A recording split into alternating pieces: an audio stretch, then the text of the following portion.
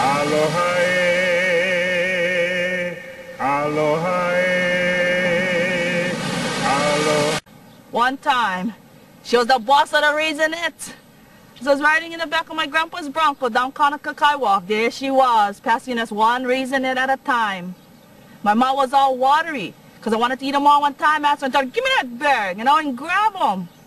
She said, oh, tell Mommy. I said, go tell Mommy, you fucking bird killer. She wouldn't let go of the bag, and I would eat them all one time. But when I would look at my sister, I felt kind of bad because I'm called a bird killer. She was boss of the parakeet too, and she's supposed to cover the cage every night. But one night she didn't forget. When I said wake up, the bugger was on its back, legs in the air, all stiff. The bugger was cold. And I guess the thing that made me feel kind of bad was, I never think calling her bird killer would make her feel so bad. She let go of the bag Raisinettes. But I never give her back the bag. Figure, what the fuck? I ain't gonna suffer eating one Raisinette at a time, then begging her for one more. And I mean one more fucking candy.